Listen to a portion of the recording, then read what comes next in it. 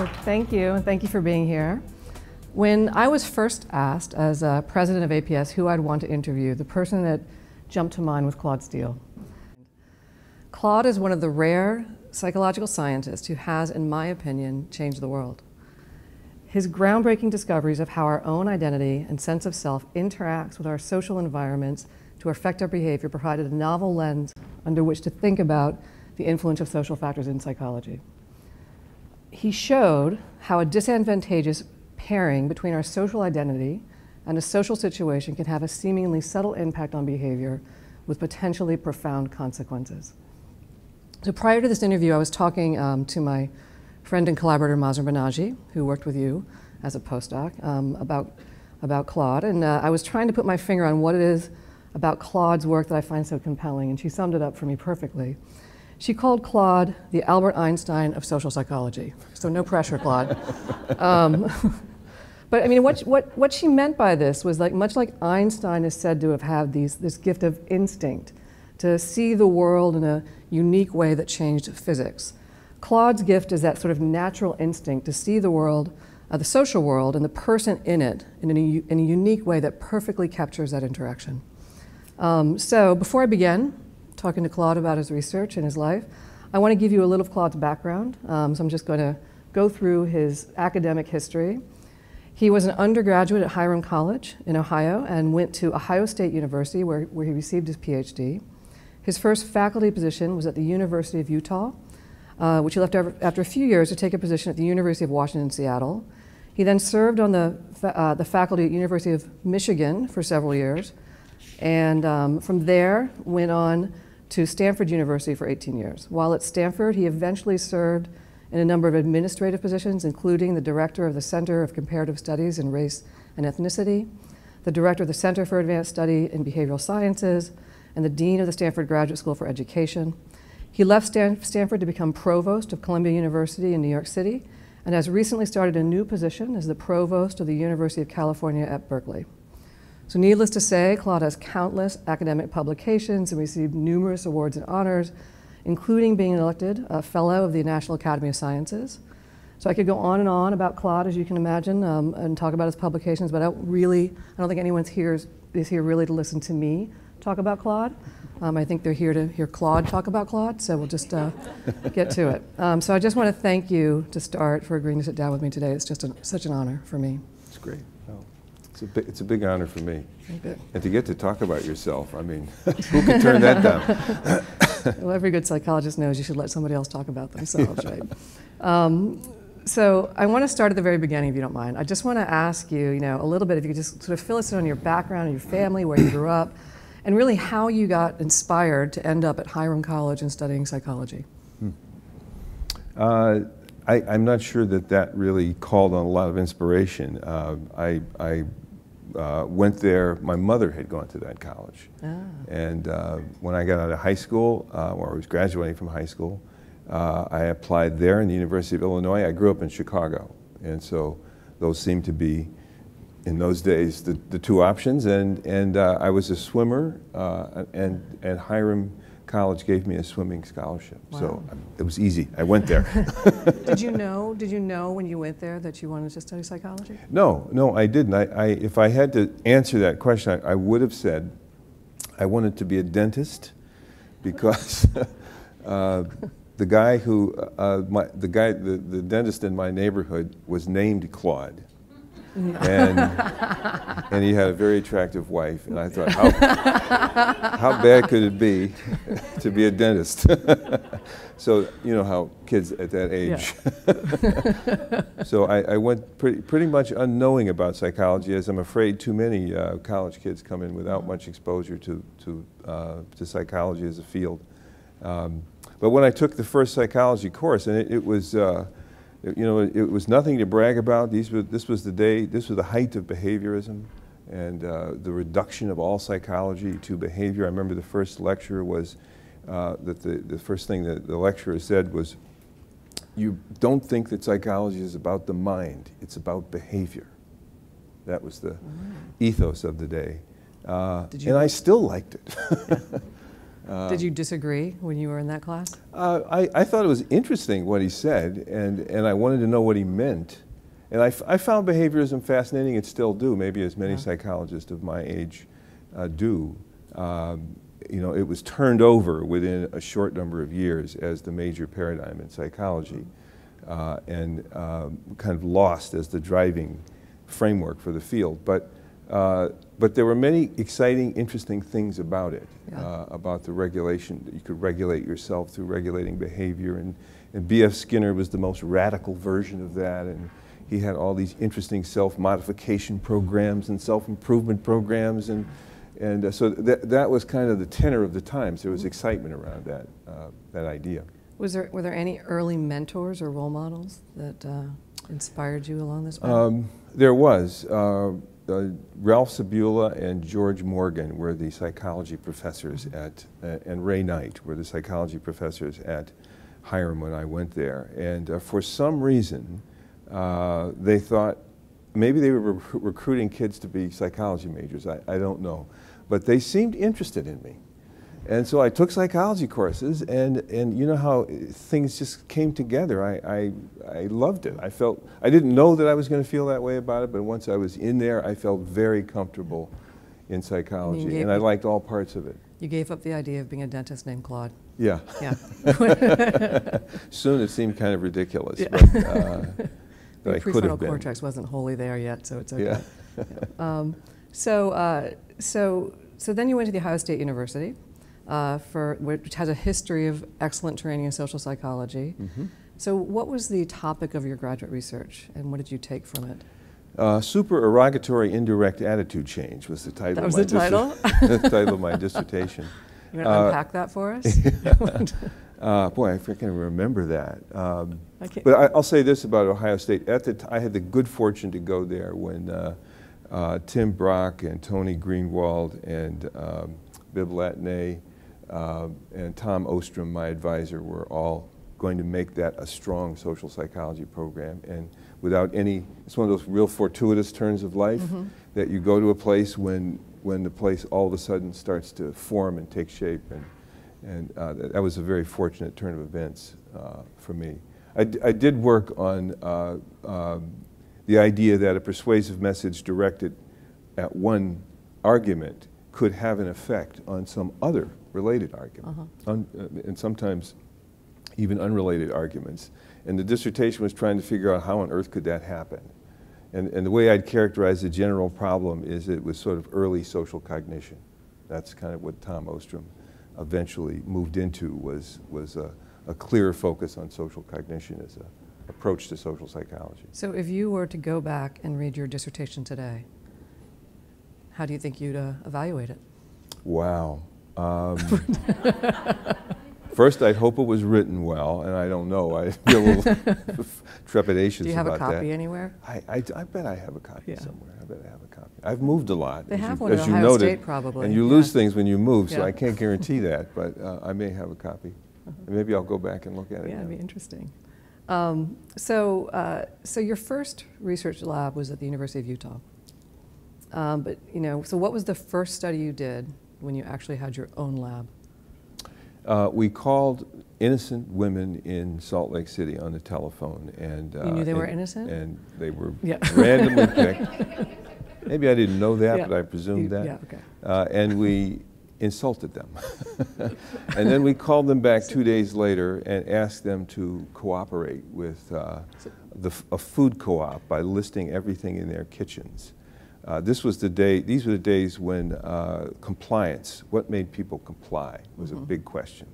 And I had the idea that people might comply in order to just feel better about themselves. So if you did something relatively minor that made them feel not so good about themselves, like we would say on the phone, I'm not proud of this, I have to stress. It's a little odd to call innocent women and insult them. Yes, this was social psychology before IRBs. Right. And we say, well, it's pretty much in the way of setting up the call, it's pretty much common knowledge that women in your community are not very cooperative aren't very good drivers. or they aren't very cooperative with community projects. We would say something like that. And then they'd get a call 2 days later asking them to do this long and involved thing. And lo and behold, if they'd gotten a prior call that was negative, they were more compliant. They helped a lot more than they did if you said nothing. Or so there, we had a finding, and we published it. And I would say, interestingly, it did provide a foundation for what later became research on self-affirmation processes. It did have a life later. But it took a long time for that to happen. The most interesting part of the finding was that people were called to name about one thing, but they were willing to do something completely unrelated that would make themselves feel better, more willing to do that, even though it couldn't redress the name they were called at all. Yeah. So why would that be? How could unrelated things work like that? And that finding undergirded self-affirmation. Your first major theoretical contribution. Yeah. Yep. So, so you only stayed at University of Utah a few years, and then you went to University of Washington. How come you moved so quickly?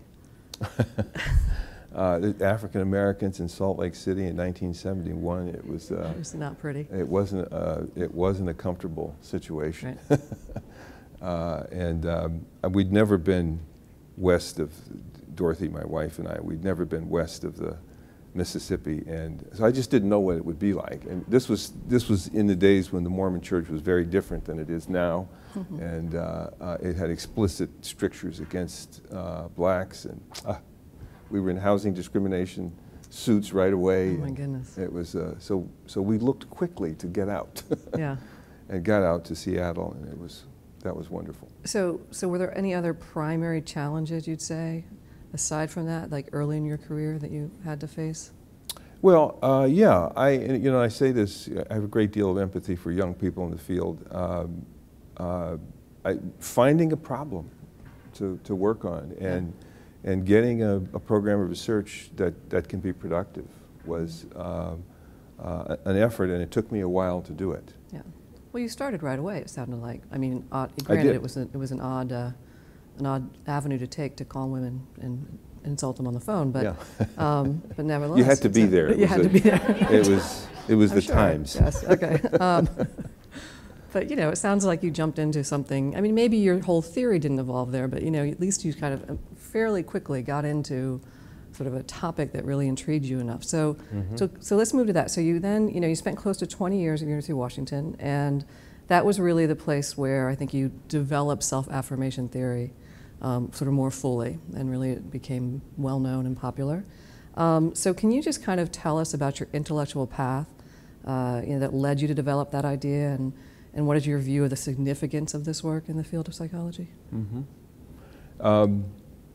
I'd always, you'll learn a lot from teaching, and certainly I think I learned the most about social psychology from teaching it, and in the process you have ideas, and I'd always wondered about cognitive dissonance theory, which was certainly the dominant framework of the day, and the idea was a profound idea that mental life was driven forward by a need for cognitive consistency among important ideas, I always thought cognitive dissonance explained graduate school. Yeah. Like you don't get paid any money, you work really hard. That's right. You don't get a lot of reward, and yet you love it. And that you say you love it, and, and then you have a consistent set of cognition. Exactly. That's a feel perfect very example comfortable of with it. that. Yeah. But I always wondered, well, is it really consistency that people are after in these experiments, these dissonance experiments? Because I could just see from real life that we could tolerate, people every day tolerated inconsistencies pretty easily. Yeah. So the alternative idea was that, no, people aren't concerned about consistency. They're concerned about maintaining an ongoing image of the self as good and competent and adaptively adequate, morally competent and adequate.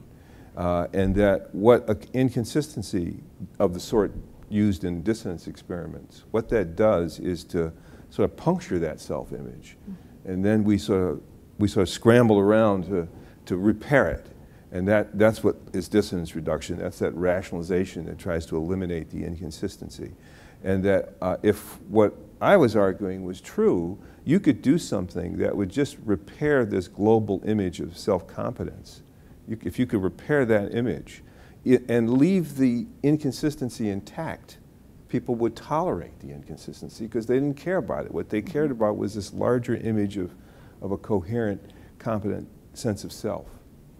So that's what we embarked on in the research, was trying to make that. And you can see that came out of that name-calling research, that people would do, after they'd been made to feel not so good, they would do things even unrelated to the charge, to the name, in order to feel better. It was about, the argument was, it was about maintaining this sense of self, and that's what drives mental life and psychological life forward, is this ongoing motor, this engine, which we all have all the time, that tries to maintain an image of ourselves as morally and adaptively adequate. And it takes a lot of work, and that we're always doing it. We're knitting together a perception of the self that way.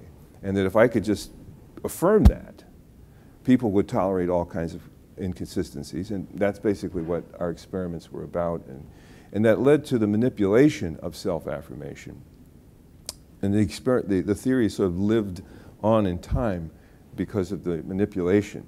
It turned out that if you affirm people, if you allow them to affirm something that's very important and central to them, we can take negative information better, we can admit to health problems better, we can do all kinds of things because we have this global sense of self restored, and then we're better able to deal with, to tolerate inconsistencies and threats of lesser sorts. So if you had to sort of give advice, practical, advice based on self-affirmation theory, what would it be?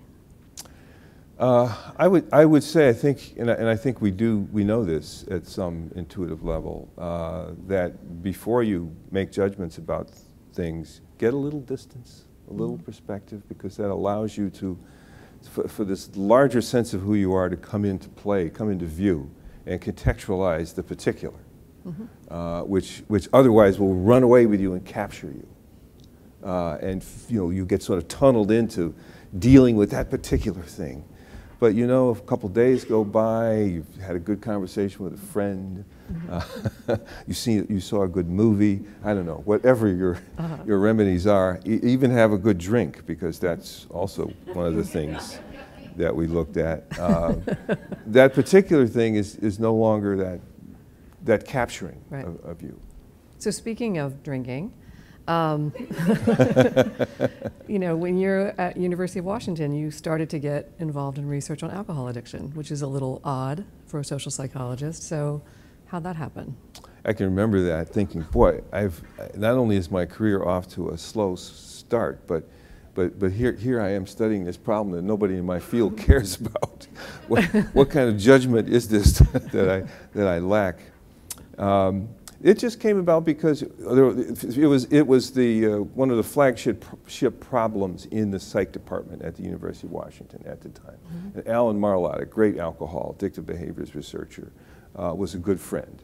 We played poker together, and he would tell me about these things. And I went away on a vacation, and I just had an idea, and I thought, I bet that's true. And then I came back and did a very primitive meta-analysis of the literature. On and alcohol it supported addiction? that. The idea was that the main thing alcohol does to you is fuzzy up your thinking. You can't see the consequences of your action.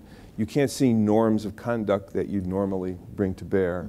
All that's blind. You're in a myopia. All you see is what's in front of you.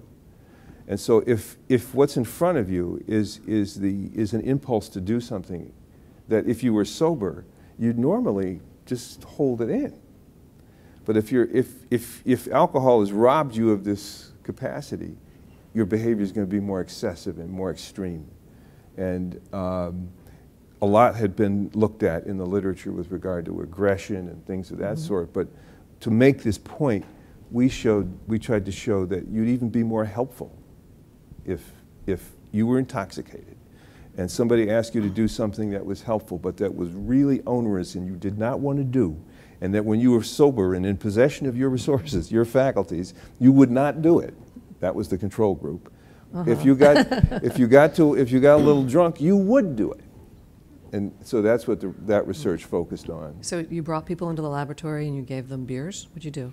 Yeah, we gave them vodka and and tonics. It's all this literature. This was fun doing this research, I have to say.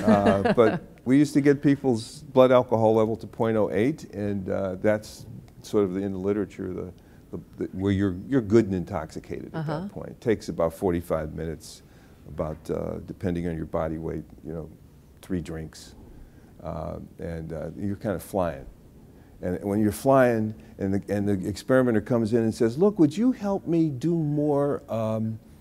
This horrible, boring decoding task where you had to cross the A's and E's out of a paragraph of legal jargon and you've already done it and you're tired of it. And when you're sober, you say, "No, thanks, I got to go." But when you're drunk like that, you're flying. You say, "Yeah, sure, I'll help you."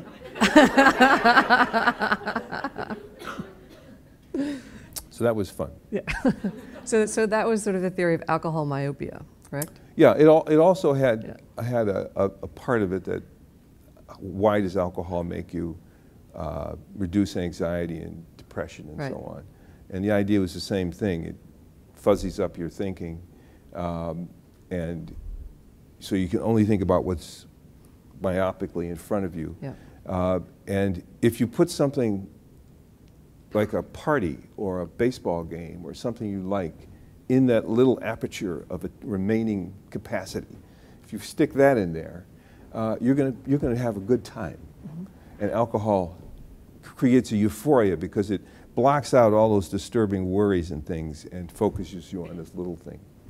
So this concept of this myopia, is it a component of other addictive behaviors like us constantly checking our iPhones or something like that? I think it is. I think I've thought about that. Yeah. Yeah. So when you're in meetings with undergraduates and they're sort of checking their iPhone when they're in a conversation with the provost, you think about that. I wish I was in conversations with more undergraduates. Yeah, I'm usually in conversations with lawyers at this point. Are they checking their iPhones all the time? And they're checking their iPhones. Yeah, that's annoying. Yeah. So what did you love about University of Washington? You were there for an awfully long time. Well, yeah, we loved the city. We loved our life there. Our kids were born and raised there, and Seattle is a really smart, cool town, and we felt fortunate to have wound up there. So it had jazz, it had environmental beauty, all kinds of things that make you happy. Yeah. But you said earlier that you felt like you had a slow start to your career, and then you moved into alcohol. Why do you feel that was slow? Because you got sort of 2 major theories going early on. Well, I didn't tell you about those years there. Oh, okay. Between the name-calling experiment and the emergence of those 2 lines of research, and there was a good 6 or 7 years in there that were pretty anxiety arousing, I have to say. Was that around the tenure time and all of that? Yeah, during the tenure time. And I could do, I've described this before, I could do scattered experiments and get them published, and I got tenure. But they were unrelated, and I didn't really know how to get a program of research going. And I always admired Stanley Schachter's work, and I reread all of it one summer, and I thought, that's how you do it. You get a problem and you get some data and you figure out the best interpretation you can for what that data is, and then you test that in the most creative way you can, and then you kind of track down a problem that way, experiment after experiment. A narrative starts to unfold, and once I kind of understood that, I understood how to get these. The product of that understanding was the getting of these 2 lines of research going. Did you ever meet Stanley Schachter? And I've never met him. Yeah, his work sort of taught you how to be a. Yeah, he was a great writer. Yeah, he was a great writer, and that made the work and the narrative very accessible. So you're a pretty good writer too. Do you want to tell us about your writing process? Sort of, what's difficult for you? What's easy for you? Well. Yeah, I do take writing very seriously. I've always liked it. I've liked it all my life. I think I might have been a writer if I hadn't been a social psychologist, if I hadn't found that field. I'm not, I don't like being alone enough maybe to be a real novelist, and I like social psychology because it's so interactive, and all of the ideas you have are a product of all the relationships you have. That's, I wrote this book about stereotype threat in a way to convey how social, the birthing of ideas and experiments and questions, how that's what I loved about that. But the writing part, I just like being clear and fun to read. I want to get that in the work. Which is, I think, an underappreciated thing in psychology, yes, or science in general. Just excellent writing that people can read and follow and see the story. And so I really appreciate that about your work. Yeah. So your book that you just mentioned, which is about stereotype threats. I want to ask you about that in a second. But your book's called Whistling Vivaldi and Other Clues to How Stereotypes Affect Us. So Whistling Vivaldi, where did that come from? That was a story from Brent Staples, who's an editorialist for the New York Times, African American, and he wrote a book, a biography, and he described, the story in it was him walking down the streets of Chicago, Hyde Park, as a graduate student. He's a pretty big guy, and finding that he was making, his mere presence was making whites feel uncomfortable. And he realized that he was being seen through the lens of a stereotype. He's a graduate student, but he's being seen as a potentially menacing black guy.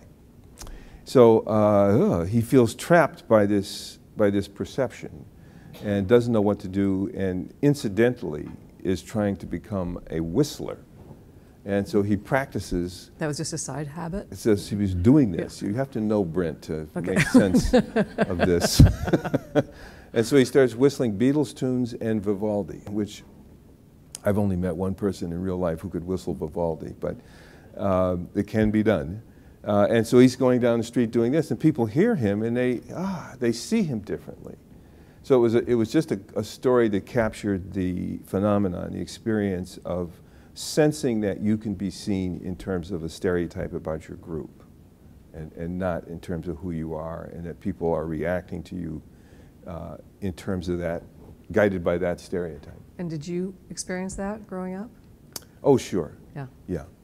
Yeah. You know, we all experience stereotype threat, I think, maybe but you weren't daily. You weren't thinking about it like that at the time? No, no. I had no idea of it, although in retrospect, I can, as I try to do in the book, go back to periods of my life where I think it was particularly intense. And I maybe self-servingly, who knows, as a theorist, but I interpret those experiences in terms of stereotype threat. Graduate school. Graduate school in particular. Yeah. I mean, that's what I talk about in the book, is that experience of it. There are, of course, others, but at the time, it's just a deduction from the world you're in. That's one of the insights about it that surprised me the most. It's not so much who you really are, because I had one personality in my world that was pretty outgoing, but in graduate school, there you are, the only African American student in the whole graduate program at the time. There was another guy a year ahead of me. You just can't quite be confident that you're not being seen in a certain way, or if you make a mistake, you're being judged in a certain way in terms of that stereotype. And this is a high stakes situation. You want to succeed, and you've bet on it. You put yourself behind it. So it's a highly pressured situation, and it's all about the thing that your group is negatively stereotyped about. You know, who's smart? Who's really smart? You know, who's good? Who's good? Who's really good? And there's nobody in the field from your group who was really good. So anyway, it's those deductions from the cues, from the elements of the situation, that just, like it or not, give you this problem to deal with. So your two early major contributions, self-affirmation theory, alcohol myopia, they were pretty much at the University of Washington, and then you really didn't start to investigate stereotype threats so much till you got to University of Michigan. Is that correct? So what? I didn't start to think about that problem until I got to Michigan. Why'd you move there? And what, can you just take us on sort of the path of the intellectual path of how you developed that idea and that theory and the things that inspired you? Michigan had offered me a job that was half-time psychology and half-time directing a minority support program at Michigan. And did you get a lot of those offers as a minority in academia? Oh yeah. So it wasn't too surprising, although Michigan is a great social psychology program. Was it a burden, or was it something you look forward to doing? I was pretty good in my career avoiding administrative work for a long time. Now that until now, sounds right? ironic Yes. against recent choices I've made. But at the time, I really wanted to do that, to go to Michigan to be in the social psych program because it was so exciting, such an atmosphere. But I didn't want to do that program, so we said no. Then the next year they came back with a full job in psychology, and I said yes. And I went there, and I felt a certain amount of liberation. First, social psychology was strong, and was strong in Michigan. And that was nice to be in a world where that was so well regarded. And the program was sort of like a New York City of social psychology. There were just ideas all over the place. And I got put on a committee, I described this in the book, and I saw data that were a puzzle to me, that African American kids, even with very high test scores, were not doing as well as other kids with those test scores. And why shouldn't they? They've got comparable preparation here. They should be doing as well in terms of grades and graduation rates. They weren't, still aren't. Why was that? So that was the problem, and something about being in that different environment licensed me to take the problem as a problem to design research about. So I feel a great deal of gratitude to people that kind of implicitly sort of allowed that to happen. And the really great thinkers there, Bob Zients and Hazel Marcus and Dick Nisbet, they changed problems. And they didn't stick with one problem. And that was you can do that. So I did it and floundered in the woods for a long time before something coherent like stereotype threat eventually emerged, probably 5 years. So what was your first study on that topic that really, you think, kind of crystallized some of your ideas? Well, there was, with Steve Spencer, the two students who I worked with during that era and who are really intricately involved in everything about that work were Steve Spencer and Josh Aronson. And the first study was with Steve and I did with women in math, because we found the same thing happened for women in advanced math courses that was happening to African Americans across the board. And we found out that was a national trend. It wasn't just a Michigan problem. So we did an experiment to see if we could bottle this thing in the laboratory. And then, of course, if you get it in the laboratory, this is the beauty of social psychology, then you can take it apart, you can see how it's mediated and what the parameters are and what it generalizes to. And so, but you got to get a hold of it experimentally. And so we brought in really good men and women math students, and we gave them a half-hour really difficult math test. And our prediction was that for women, they wouldn't, even though they were as good as the men because we'd carefully matched them, they wouldn't do as well because when they got frustrated, and this test was set up to be frustrating, there'd be this extra worry that they were confirming what everybody seems to think about women's math ability. And sure enough, that happened, and eventually, pretty quickly, we came up with a way of really proving, if I can use that word loosely, that this suppression was stereotype threat by taking stereotype threat out of that situation and seeing their test scores go up. And we took stereotype threat out of the situation simply by telling them that, you know, you may have heard that women aren't as good as men on difficult math tests. You might have heard that, but that's not true for this math test. The math test you're taking today, women always do as well as men. Now, of course, it was the same math test in which they'd underperformed when you didn't say anything. But when you said that, their performance went up to match that of equally skilled men. And when that happened, I knew we had something. I knew that there was some piece of psychology that was a part of this, and that it was a powerful piece because it could affect intellectual performance. Things that we think of are kind of above reproach, like that, but you give people a test, and that's pretty much what they can do. So you've shown this, a bunch of times, right? In different contexts. I was a white sprinter. That was a problem. Yeah, we talked about that. Yeah, That's I could only, get second or third, but. Anyways, so we know this now, right? And pretty much, this concept, I think, as I told you. I think we do. There's still some doubters, yeah, but well, I think we do. I teach intro psych, and as I told you the other night, all of my intro students know about this concept before I teach it to them, right? So I really think it has, emerged in our sort of popular conception about, how different social groups affect our behavior. But now that we know this, what can we do about it? Like, where do we go with that information to try to reduce the impact of stereotype threat on our behavior that, is unfavorable? Because sometimes I think it helps. Yeah, I do too. Well, I think we're learning a lot of things about what to do about it. Conveniently for this interview, the New York Times had that article this Sunday about interventions, which derive from that kind of framework. Yep. And Carol Dweck's work and Hazel's work, this sort of showing that the psychological side of learning is a big factor. So that was a student at the University of Texas in Austin, yeah, right? And that's about right.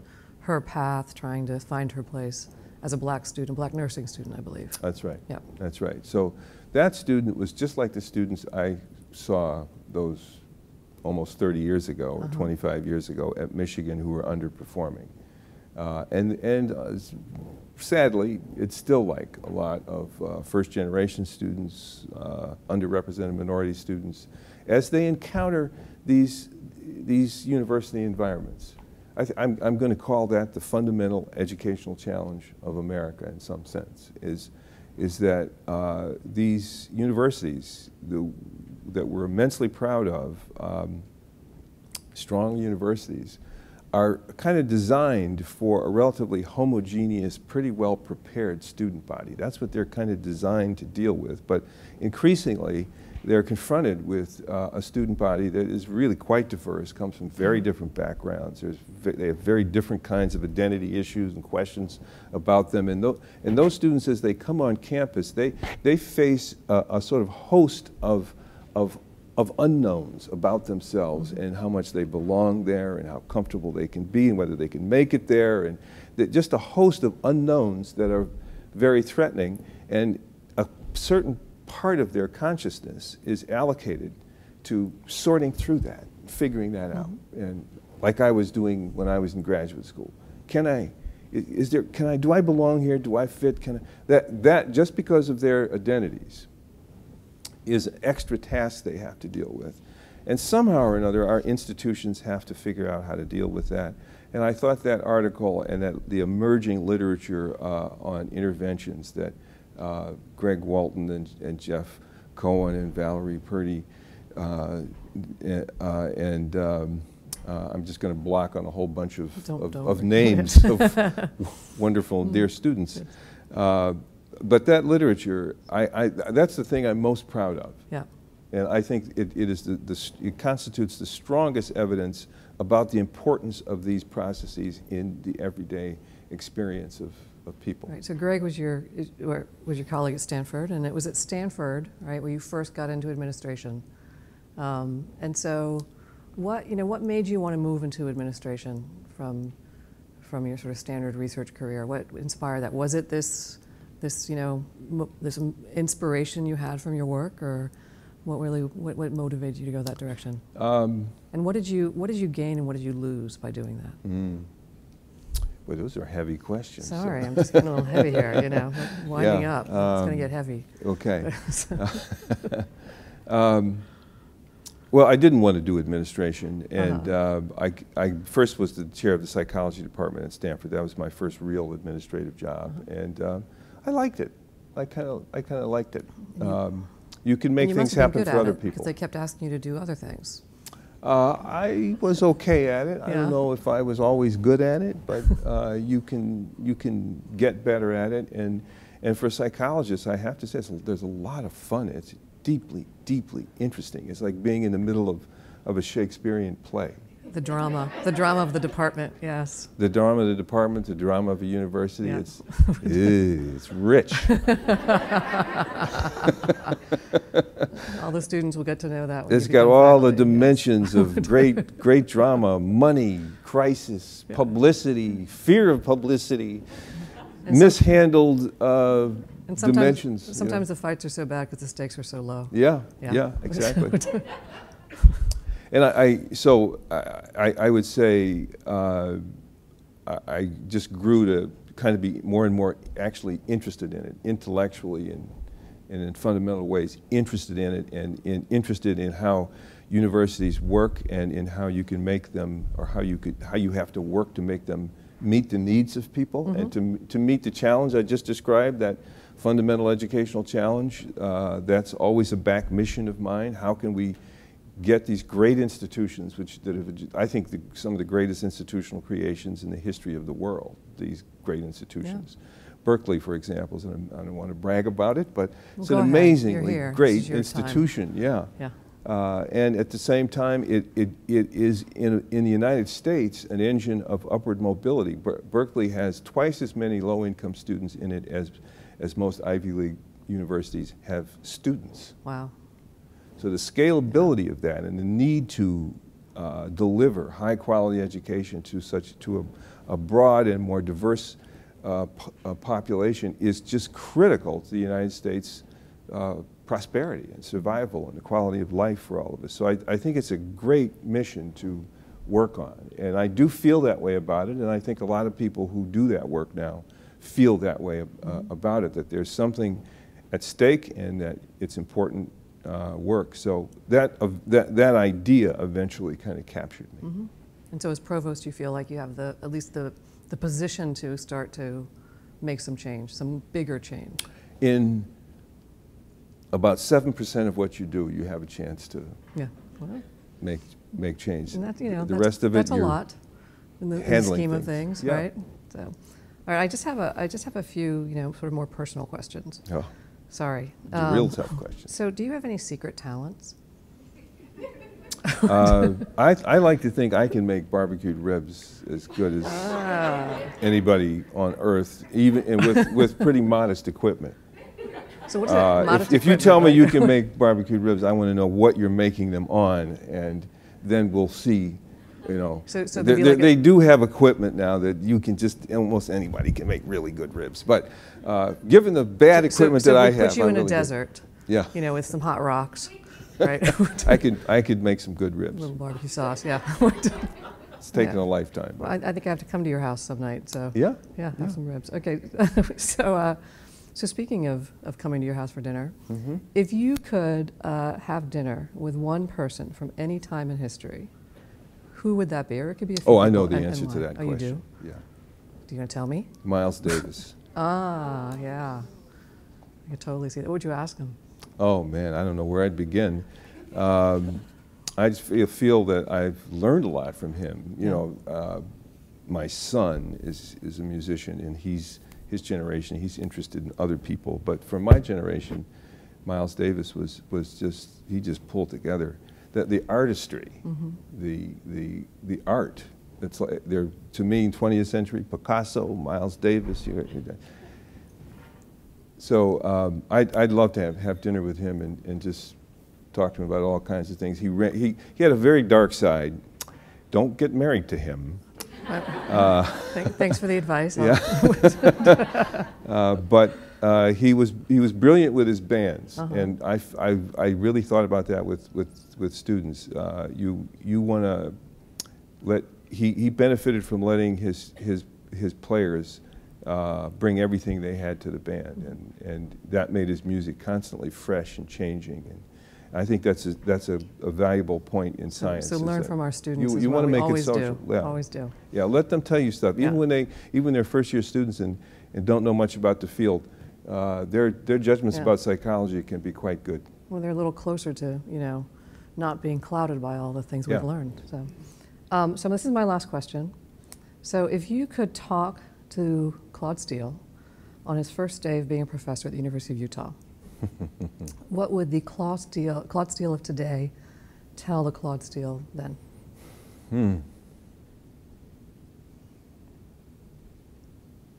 Well, I suppose some of the, I'll call them tricks I learned, I wish I knew then, I would have made that early part of the career go a little faster. So tricks like? Tricks like when you're thinking theoretically, when you're thinking about psychological things, take the perspective of the actor, not the observer. The observer is you're looking at somebody, you're trying to understand them. It's really hard. And the experiments I was designing when I thought that way were thin, and you get little bitty effects and nothing else would. But when you take the perspective of somebody who's in a psychological situation, who's actually in it, a student, somebody who's intoxicated, as soon as you do that, everything is a lot clearer, and your intuition is much better informed. So the kind of experiments you design and work you do, for me, just was like a switch. Things started to work, and I could be conversant in that space. So that was a big trick of thinking. And maybe this holds for all science, I don't know, but for social psychology, it was an extremely helpful perspective. I can go back in the field and look at work that I think came from that perspective versus an observer's perspective, and I think that cognitive dissonance theory is a perfect example of taking the actor's perspective. So I got this thought, I got that thought. How am I going to reconcile them? What's the deal? Well, who is that? That's kind of where you want to be thinking about. So that's the end of our interview. I just want to say it was so much fun for me and such an honor. Well, so thank you. You're a great interviewer. Oh, well, I'm trying to bring out my inner Oprah. So, anyways, you've got a future. Thank you.